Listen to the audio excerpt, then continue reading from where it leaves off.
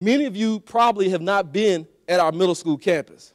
But if you, I challenge you and I encourage you to visit our middle school campus, and you will be amazed at the work that Mr. Polk and others are doing on our campus. Mr. Polk, can you stand up as well?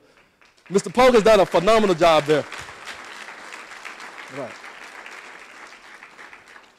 All right, so let's move on, because I didn't want to stay there all day, but I wanted you to know the first goal, the first aim was that we improve academically and that we be exemplary by 2014, and we're on our way. I want you to know that. So what about the finances? I'm glad you asked. I know those are everybody. I'm glad you asked. So, but in order to appreciate where we are today as it relates to financially, we have to take a look back to where we were, before. And really, so we have a couple charts here. And Ms. Kazar is our new chief financial officer. And when she actually interviewed, I asked her to give me a 5-year picture. I need to find out. We need to do an autopsy on how did we get to the point financially that we were at.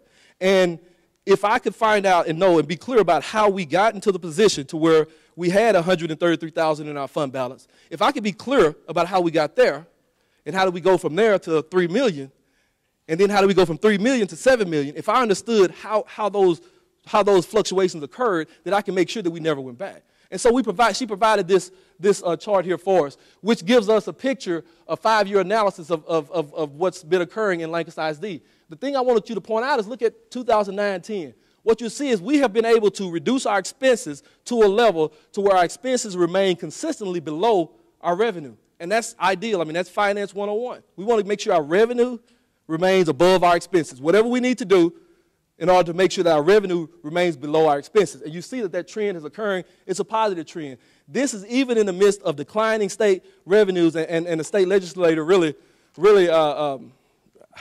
let me not even talk about that. Let's move on, okay? Let me just not even talk about that. But anyway, you all understand where we are, right, as it relates to state funding. You all have been listening to the news. All right. So, and then I want to make sure that this is important that you see this as well. When we're budgeting, the board has made it very clear. In my interview, it was very clear that we need to take a conservative approach to budgeting. And we need to make sure that when we create a budget, we're going to create a surplus budget. That means when we create a budget, we're going to make sure that we make some contribution to our fund balance. In other words, we're not going to spend all the money that we expect to get. All right? Every year, we're going to budget to be able to place money into our fund balance. And what you can see here is our fund balance, the goal that was set in the strategic plan that you all set, and the board directive was that we have 15% of our expenses in our fund balance, in our savings account, in our rainy day fund for, it's for something tragic. If something tragic happens, we have that. Right now today, we have 18%.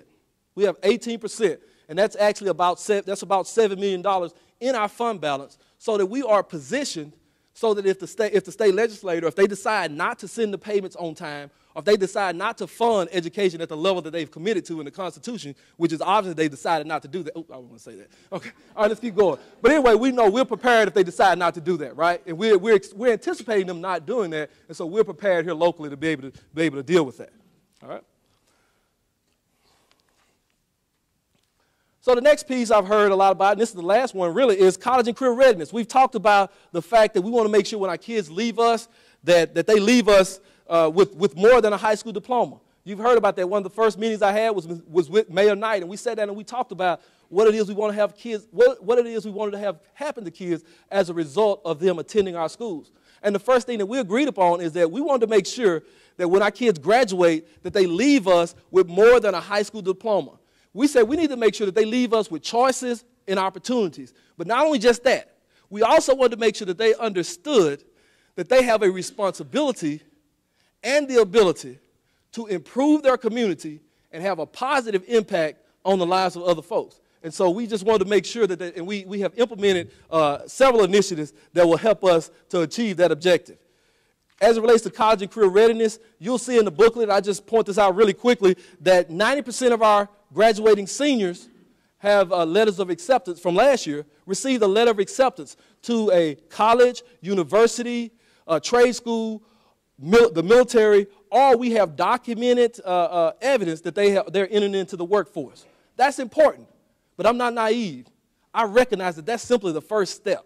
that we have to make sure that when they get to the college and the university, that first they're not having to take developmental courses, that they don't end up after a year with this large amount of debt that they can't pay, and it just creates a situation where we're not doing them any services. So we want to make sure also that we increase our career in technology, and that we make sure that kids have an opportunity to get certifications when they leave us and all that. And so I just want you to understand that we're serious about what we're trying to do in LISD. You know, you're here today because I believe that you understand, as Horace Mann did in the past, that you fit. And I'm speaking of you, meaning our business owners in our city and our religious leaders and others. You're here today because you realize that you fit into this puzzle. You understand that beyond all other devices,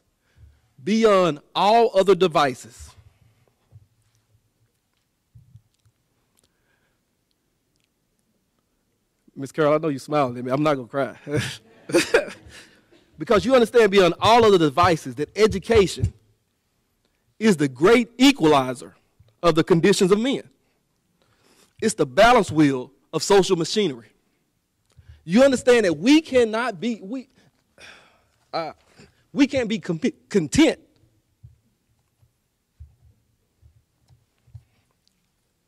to wait and see what will happen.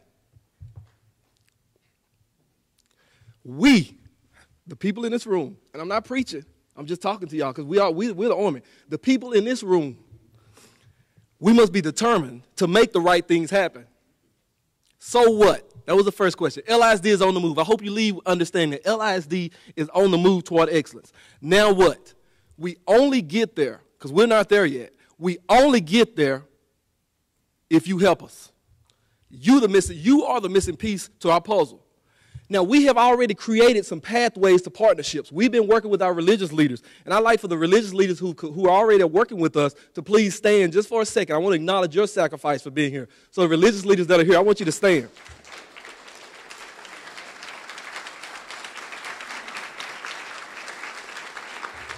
Thank you.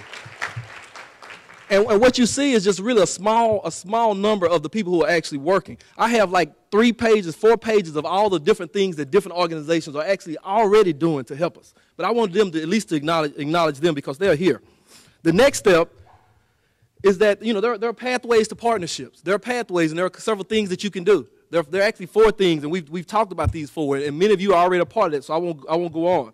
But the next step is for us to develop a coalition. And I talked with the city manager, and I talked with the mayor. And our next step, so the next step, now what? We have to create a coalition in the city between decision makers who are a part of the city, a part of the school district, a part of our religious community, and a part of our business community. And we have to be willing to come around the table and say, look,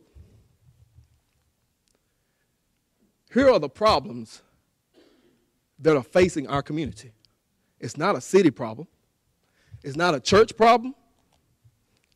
It's not a business problem. It's not a school problem. We have issues that are facing our community that if we don't address,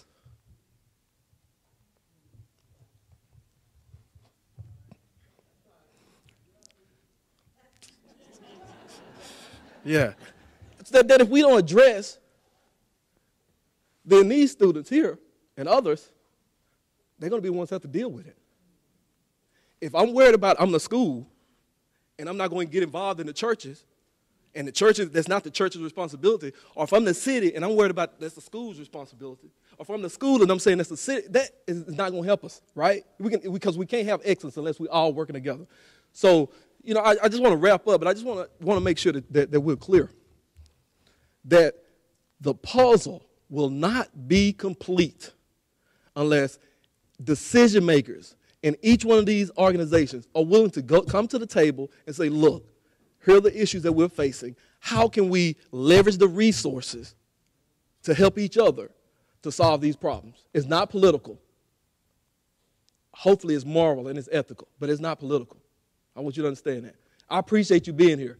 I appreciate, you know, your sacrificing your time, and I definitely appreciate the principals because they're doing the work every day.